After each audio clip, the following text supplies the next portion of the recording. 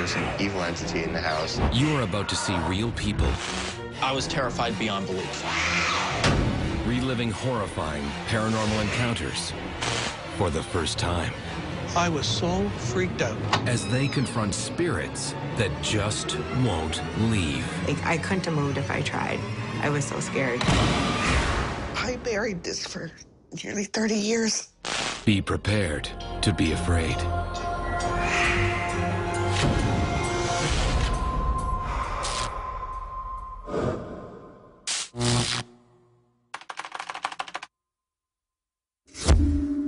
Marker.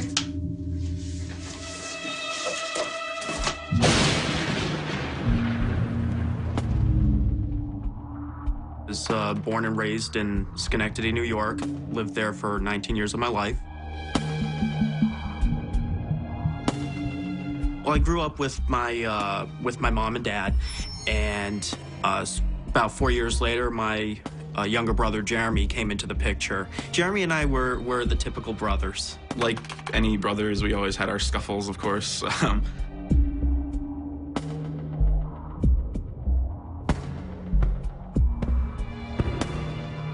It was the normal thing for us. But otherwise, we got along well. Like we always liked the same things. We were both big into video games.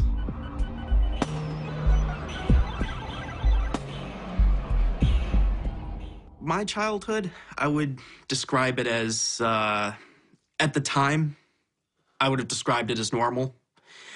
And then I learned that it was anything but normal.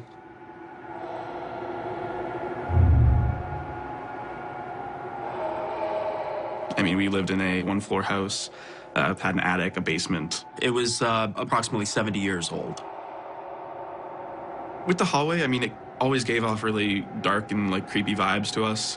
Like if you like looked down the hallway at night when it was dark, you would just get this like really eerie feeling like something's looking at you almost, you know? The first odd thing I can recall was actually a few things that kept happening throughout the entire time that we lived there.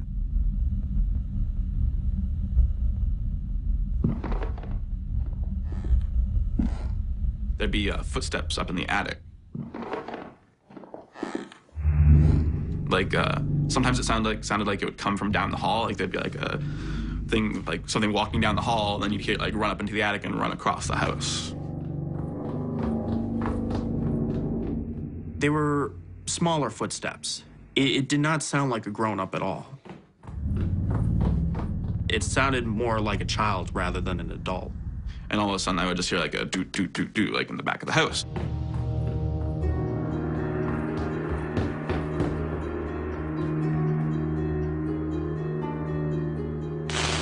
There was one day that I was homesick from school, and it was just my mother and I.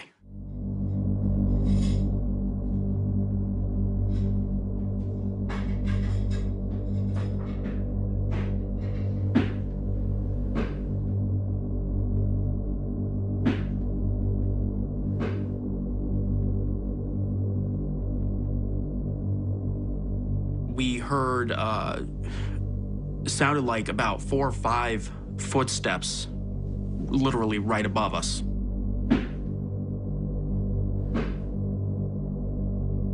Hello? There's somebody here? My mother and I just looked at each other. We were a little freaked out. So we walked over to the attic, and my mother opened up the attic door and yelled up to the attic saying, "If somebody's up here, you better come down here now or I'm calling the police."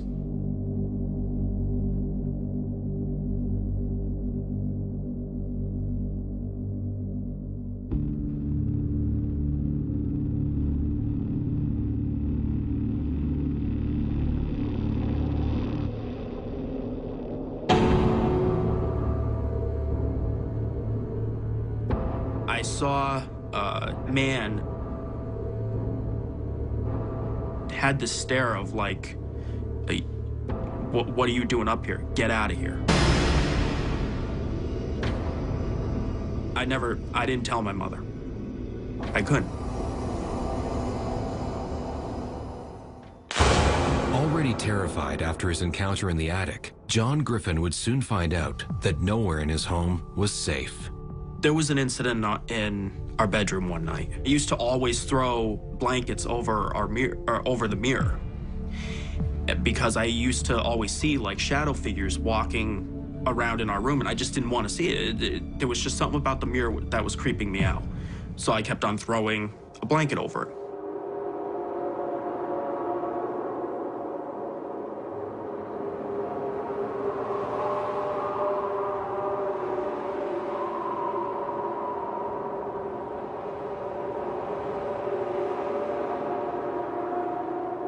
The cats kept on knocking the blankets down, which would frustrate me.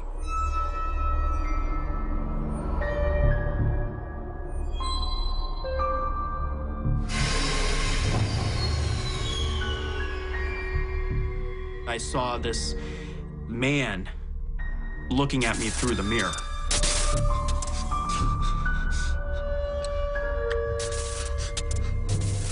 He just gave you that vibe when you looked into his eyes that he didn't like you.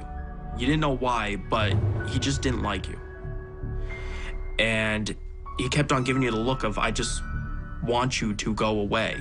And then he disappeared right in front of me. I just remember thinking to myself, I can't do this anymore. Children seem to experience more paranormal phenomena and psychic activity because they haven't really been conditioned or groomed environmentally or socially. They're a lot more open-minded to those types of experiences. There's also people that are just more sensitive or in tune to these types of things.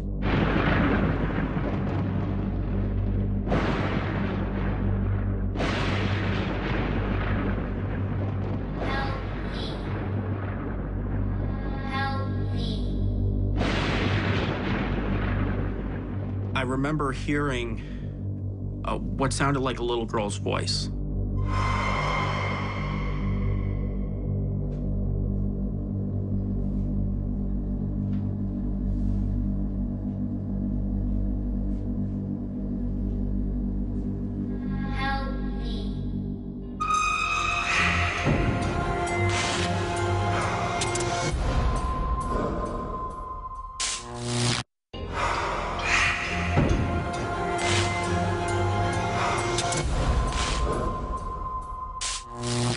John Griffin, feeling threatened by a menacing spirit in his family's new home, had now encountered a second ghost.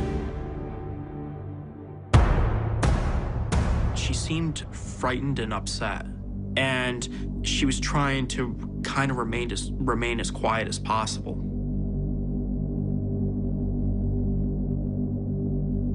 Help me. And then she was just gone.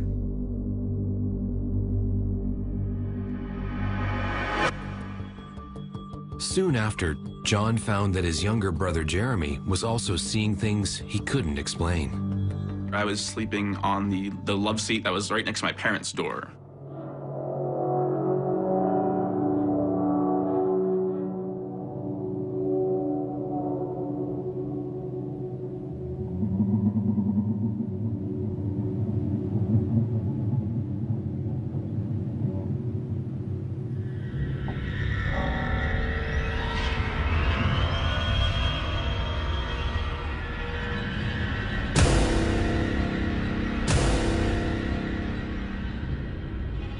It's like probably around like 6 feet tall.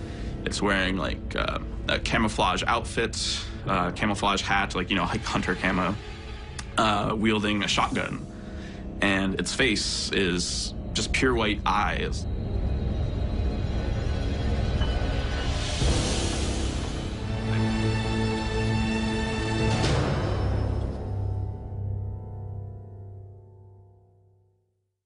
I remember waking up that morning and Jeremy was very quick to pull me aside and say, I saw him last night.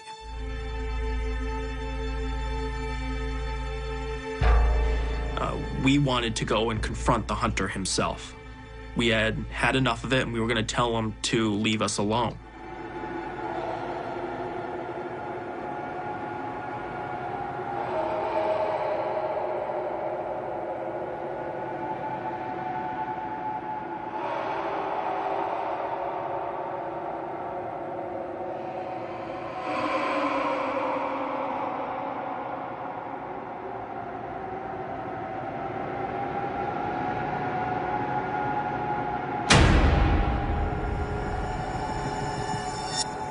told him that we're tired of him and that he is to stop bothering us. That didn't go over too well with him.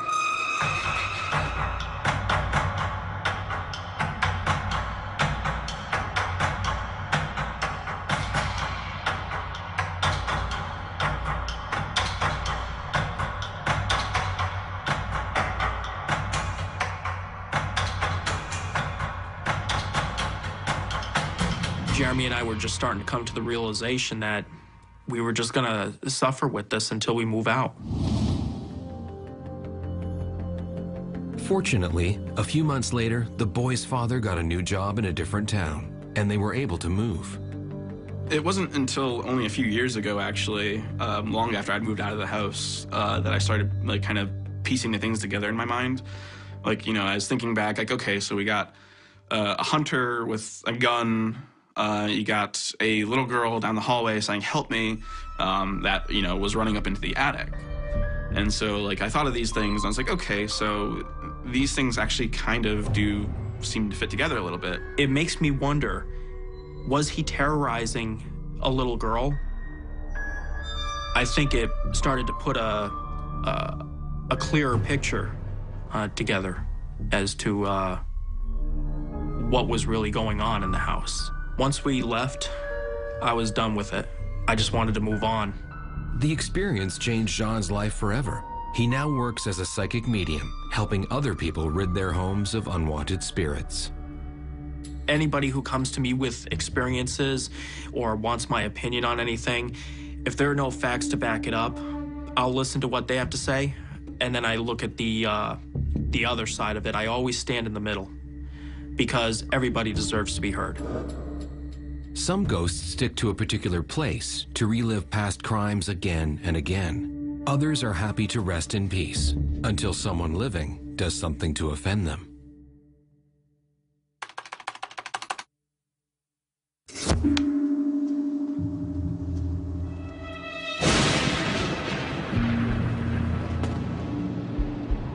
My wife and I were looking to move, and we wanted to buy an old century type home.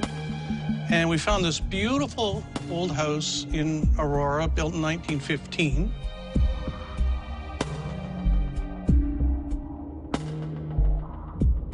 Three families had moved in and out of the house within a year and a half. And I thought, oh, well, something's wrong. Something's got to be wrong with the house. So we had a building inspector, naturally, and he told us that everything appears fine. So based on his investigation, we went ahead and bought the house. For Bob, his wife Donna, and their baby daughter Ellie, it felt like a dream come true.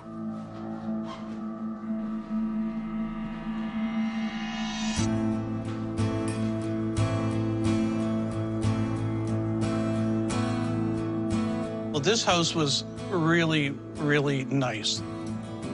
You know, the banister was like hand-carved, and everything just appeared to be exactly what we were looking for.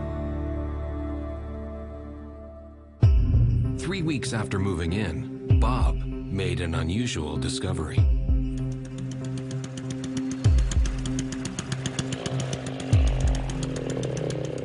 In the backyard, when I was cutting the lawn, there was a rectangular shoebox size depression in the lawn.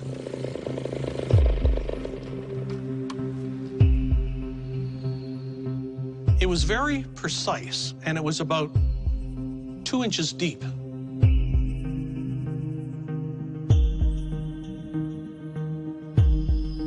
And I thought, wow, something looks like it's been buried here.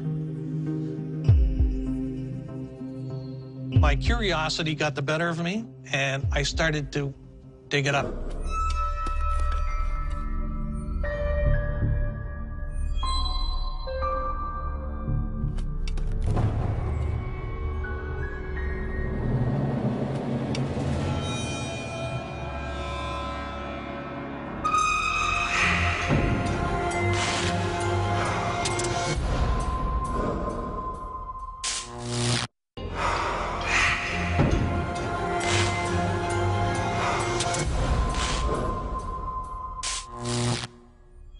Bob Mowers had discovered an unusual depression in the lawn at his new home and decided to investigate.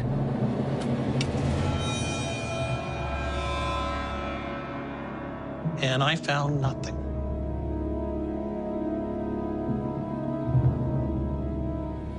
And I thought something was buried here probably many years ago, and whatever it is has long since decayed, and there's nothing left.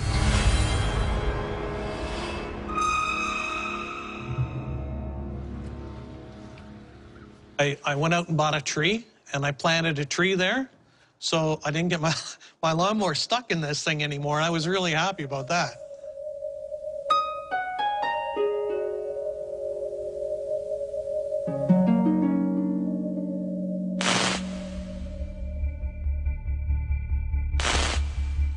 I knew the house was fine and structurally sound, and there were no major problems, but I was still concerned about why people are moving in and out of there so quickly.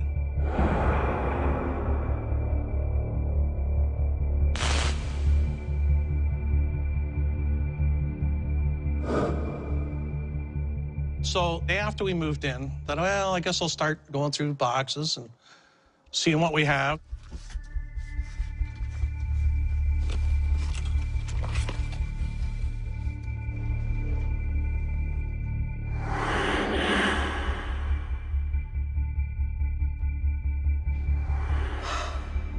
I felt somebody breathing on my neck on the left side. There was someone there. I was sure of it. I could actually feel them breathing.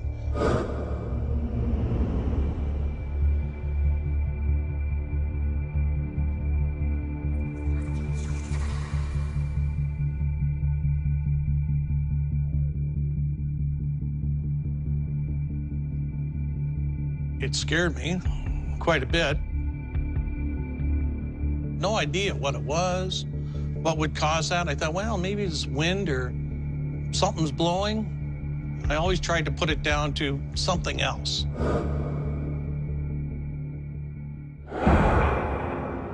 Bob's encounter in the attic turned out to be just the beginning. On the main floor was where the washroom was. Somebody in the hall behind me, outside the bathroom, walked by.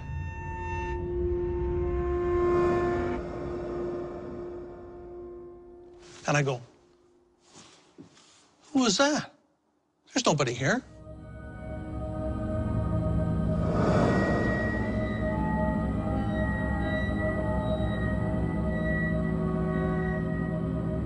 It was a black figure. It was just a black figure. And it was fairly quick. So it was just like that, right? So you know you saw something, but you didn't see it long enough to be able to focus on it. So I kind of shrugged that off too, thinking, oh, well, who knows what that is. I thought maybe it's a reflection.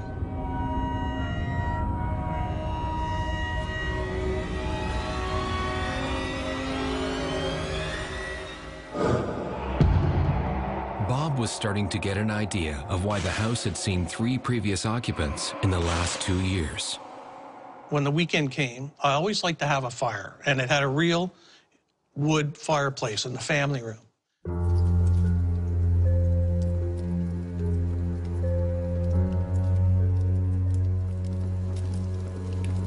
So Friday night I would get home, we'd have dinner, start the fire. I would usually be the last one up. My wife would go to bed, and when it was almost out, I would close the flue,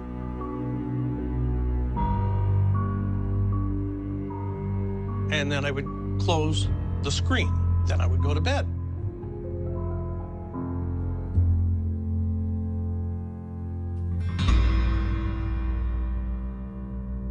One morning I got up and I came down. I was the first one to come downstairs.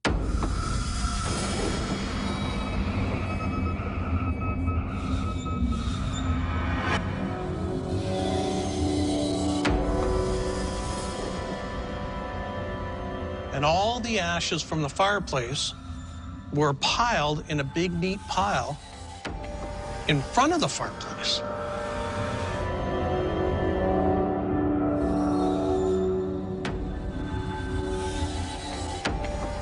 It was like a pyramid shape. Couldn't figure out how it could possibly get formed like that, because if you blow on it gently, the whole thing's gonna come down.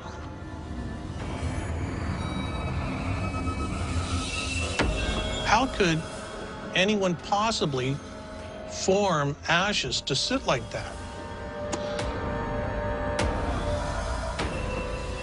That really startled me and freaked me out. In order to get somebody's attention, sometimes spirits will actually manifest items or sculpt a certain object so that it can get the person's attention, so that therefore they can have help crossing over or just give the message that they're present in the household. I was in the kitchen washing dishes by myself in the house. Nobody else was there.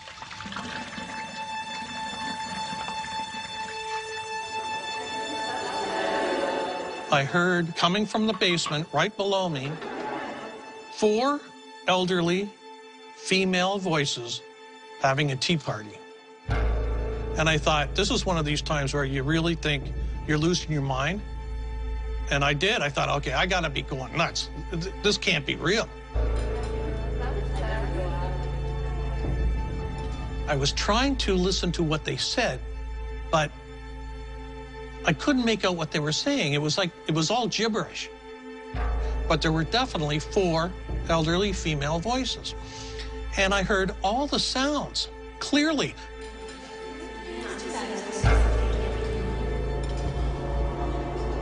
I heard when they put their cup on the saucer. I heard when they stirred their cup. All the sounds were there.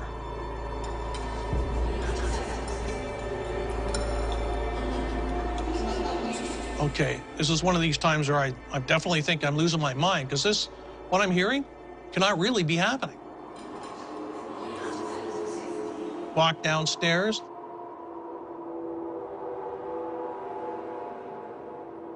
Nothing. Perfectly quiet. Nothing was out of the ordinary. Nobody was down there, and I couldn't believe what I'd heard.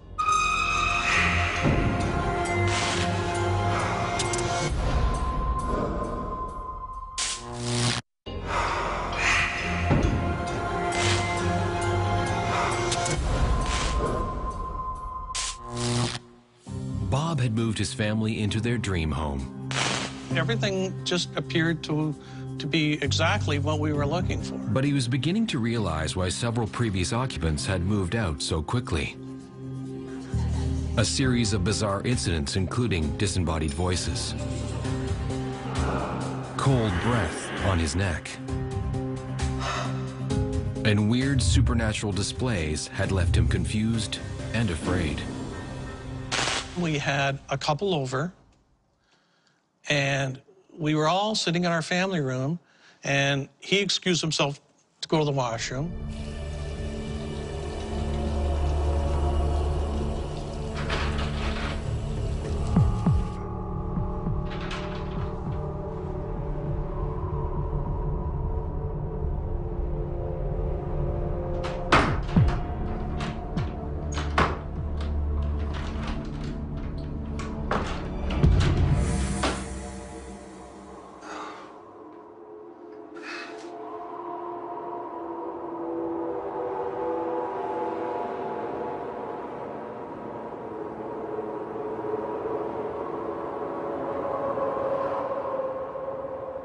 And he came into the family room and said, "Oh, thanks a lot, guys. That was really funny." And we're like, what?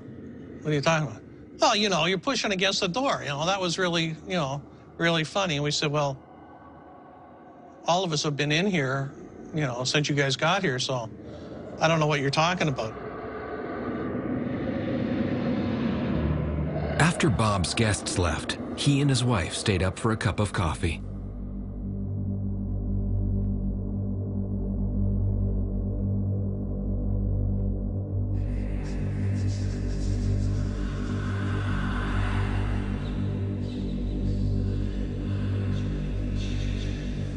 I was on the phone, and I saw a lady coming up the driveway. first thing I realized was she wasn't walking up the driveway. There were no steps, just like she was floating up the driveway like this. I yelled to my wife, "Somebody's coming to the back door."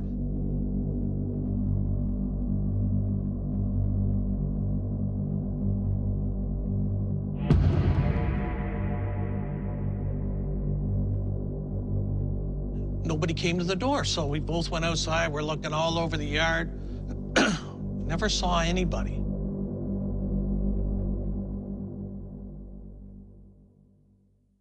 I must be going out of my mind. This is not normal. I'm going crazy.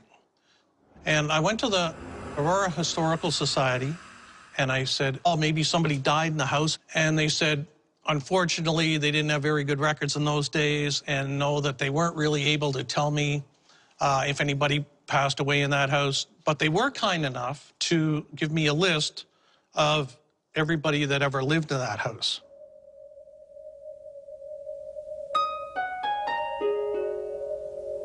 One day when I was out in the front yard and I was cutting the lawn, and a car pulled up, and a lady got out, and she told me her name, and she said, "I used to live here, and my husband and I moved out some 10 years ago." I said, "Would you like to come in and have a look around?" And she said, "Oh, that'd be great, thanks." So I took her in the house, and just before she left, we were in the front foyer, just inside the front door. And I said to her, "Before you leave, there's one question I would like to ask you." And she said to me, "You're going to ask me if it's haunted." She said, "Did you ever hear about the old lady with the cats?" And she said, "Well, there was a lady that lived here. Her name was Miss Glover. She lived here by herself. She never married, but she loved cats. And during the course of her living there, that she had buried some of her cats in the yard."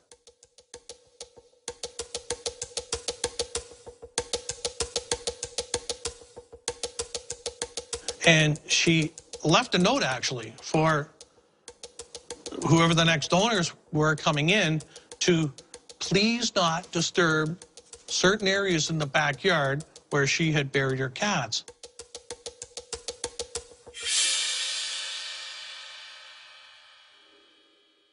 The first thing I thought of was, holy smokes, that thing that I ran over with my lawnmower, where I used to get the lawnmower stuck all the time, that was rectangular, shoebox size, with a depression in the grass about 2 inches. That must have been where she buried one of her cats. Now I got her upset with me. If a spirit feels that it has been disrespected or not honored properly, the spirit is known to actually come back and begin haunting the household.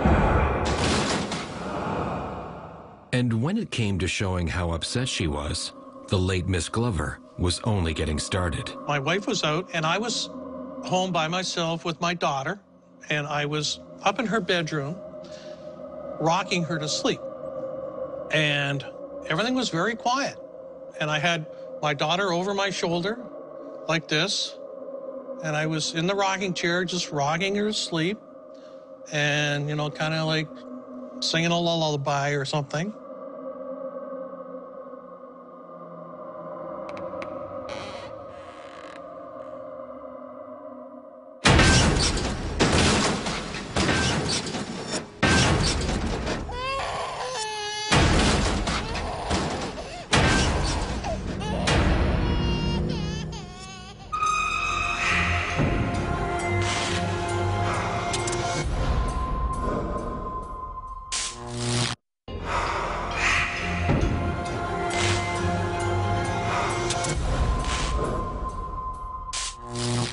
After disturbing a cat burial spot in his yard, Bob Bowers had incurred the wrath of the cat's owner. The only problem? She had been dead for years. The whole room was shaking, and I, again, thought, I got to be losing my mind. This can't really be happening. I was so freaked out, and I didn't know what to do. But I saw it, and I still remember it clearly, very vividly in my mind, clear as a bell. I'll never forget watching this happen. For Bob, it was one incident too far, and he decided to put the house on the market. The people that bought our house had it exorcised, and they would go to every single room. They went to every bedroom, started praying and telling the spirit, you don't belong here. Go to the light, follow the light. Just when the minister and his wife were getting ready to leave, they all heard the same thing. She said, we all heard this loud female voice scream. And her minister said, that was her. She's gone. You won't have anything else. And she, ever since then, nothing's happened. Bob Mowers incurred the wrath of his home's former owner by disturbing her cat's grave. Territorial entities can stake a claim on a property for all sorts of reasons, and sometimes they need no reason at all. Take one, marker.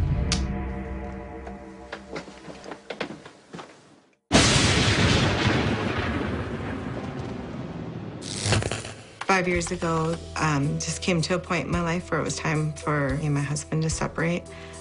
We both realized that it was the right thing to do. So I was looking for a place to rent. I decided that I didn't want to just run out and buy something. I wanted to think it through. At the same time, my brother was also going through a divorce, so the idea for us to rent together. And we knew that we could trust each other with each other's children because we were siblings, and we were there just to kind of be moral support to each other too through a difficult time.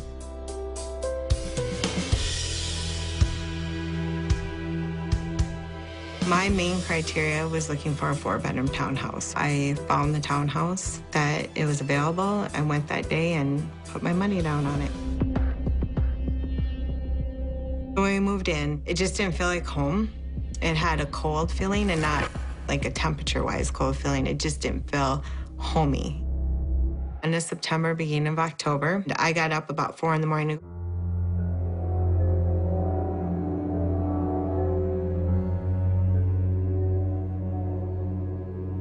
And you could see the impression of somebody, like the comforter was down. And I knew I felt it, but there also was the, well, maybe it was a weird dream.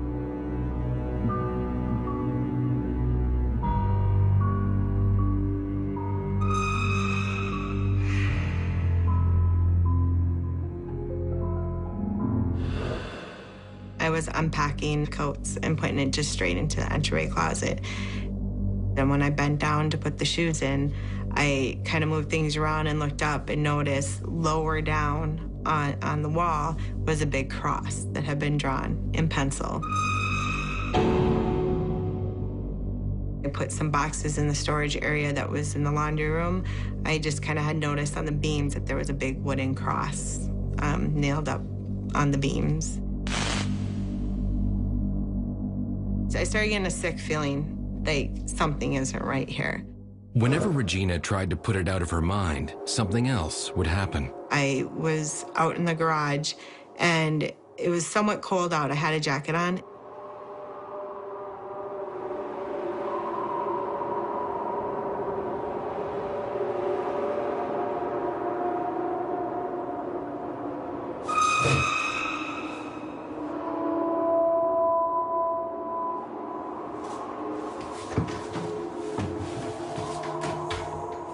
And it felt like someone very forcefully pulled my hair.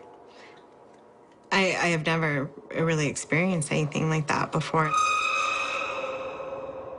I knew I'd be moving out in the next couple months, so I just kind of wanted just to get out of there and not deal with it. But then the activity escalated.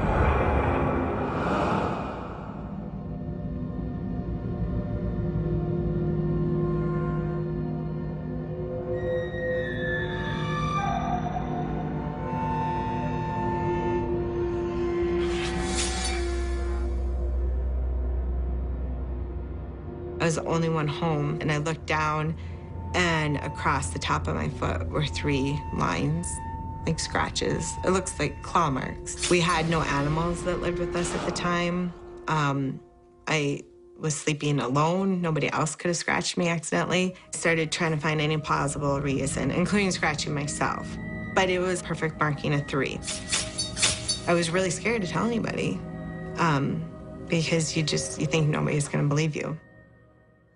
There's several different reasons why a spirit would become violent or attack a family or a person, and one of which is that they feel very possessive or controlling of that house. Another time is that they might not like the people that are within the household, or it might be a more sinister entity that really has a malevolent intent towards the family and just simply wants to harm them. I got out of the shower and I went to brush my hair and I noticed it.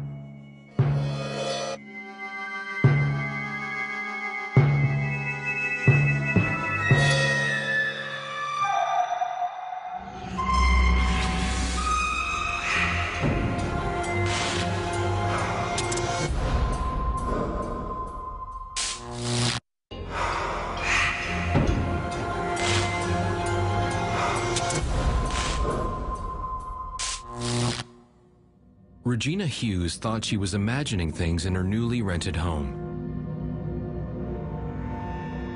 But after her hair was pulled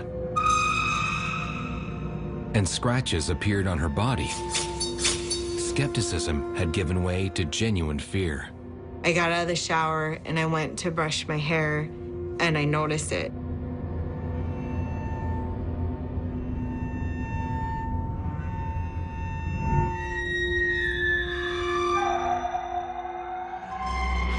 My brother was home. I ran upstairs to show him, and he just couldn't believe it. He was like, wow, you know. So he took pictures.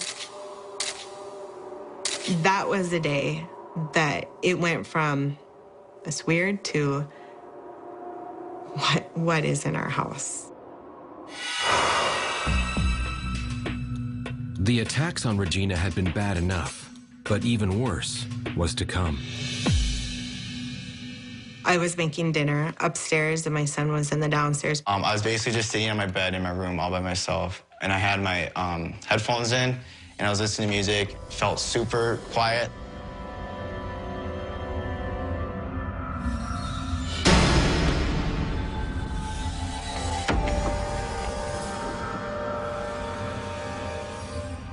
Felt like somebody touched me, and then like a split second after that, it just got super freezing cold just on this leg, and like the weird tingly feeling, like almost like your leg fell asleep, but not, I don't really know how to describe it, but it was really scary. All of a sudden, I heard something drop. He came upstairs, the color was gone from his face. He was completely freaked out, and he said, I'm out of here. And he went to a friend's house and didn't come home till later that night, and that night he slept in my bed.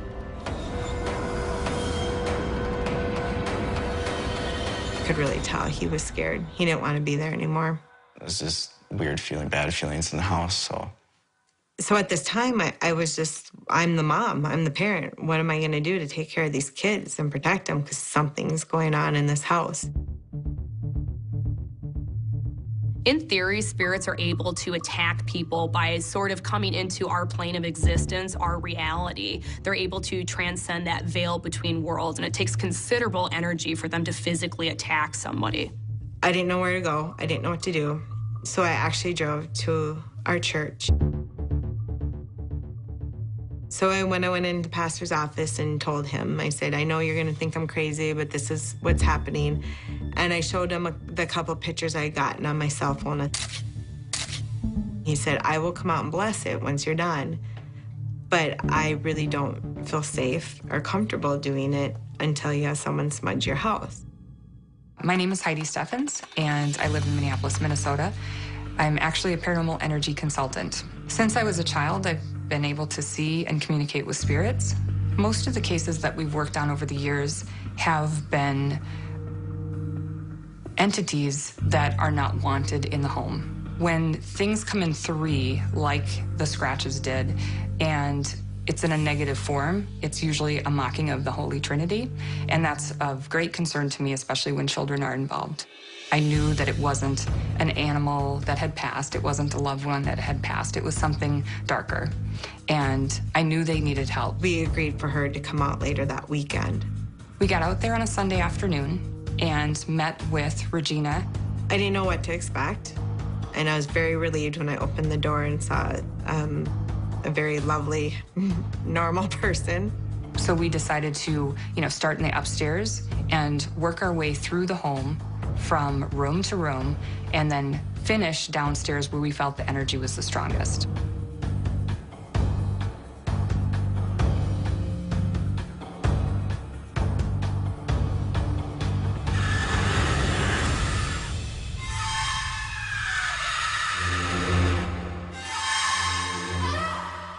And that's the first time we heard it. Like, I couldn't have moved if I tried. I was so scared. It was almost like shouting, loud talking, but you couldn't understand the words.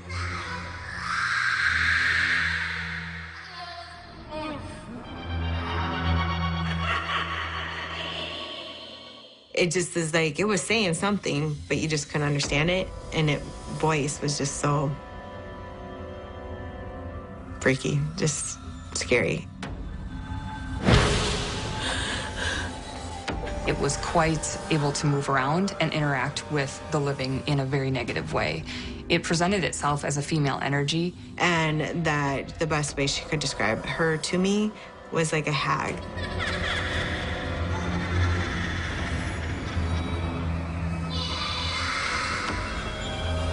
And so we just kept about our business, got a little bit louder, and finished it up.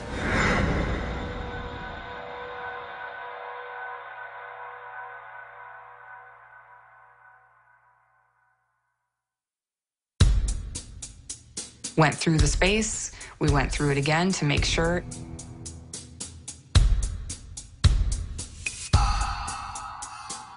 It felt good, it did, it felt great. I would have slept there myself that night, and we knew that it felt very safe when we were done with the clearing.